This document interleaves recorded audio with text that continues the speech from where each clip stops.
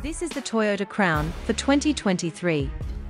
Currently, Crown is Toyota's oldest moniker for a passenger car.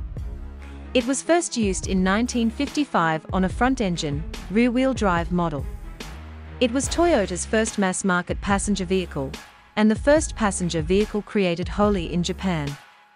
Additionally, it has a reputation in Japan for adding technology to the portfolio over the course of 15 uninterrupted generations.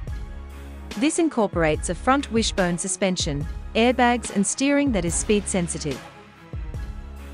The Crown measures 194 inches, or 4,928 millimeters long, 72.4 inches, or 1,839 millimeters wide and 60.6 inches, or 1,539 millimeters tall with a wheelbase that spans 112.2 inches, or 2,850 millimeters.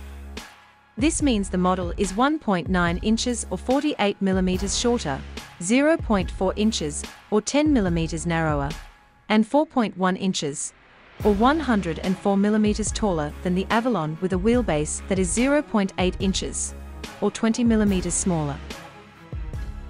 While the outside style is controversial, the interior is more inviting, thanks to the 12.3-inch digital instrument cluster and 12.3-inch Toyota audio multimedia entertainment system that are tastefully included.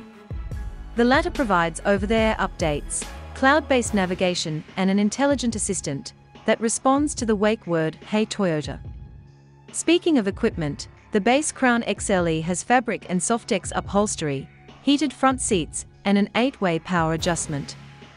A wireless phone charger, a dual-zone climate control system, and a 6-speaker music system connect them.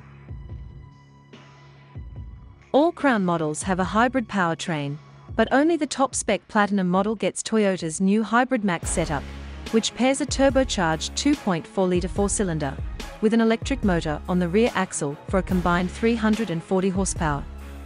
The XLE and Limited models get a less powerful 236 horsepower hybrid system that uses a 2.5-liter four-cylinder and 3 electric motors. The XLE and Limited have a continuous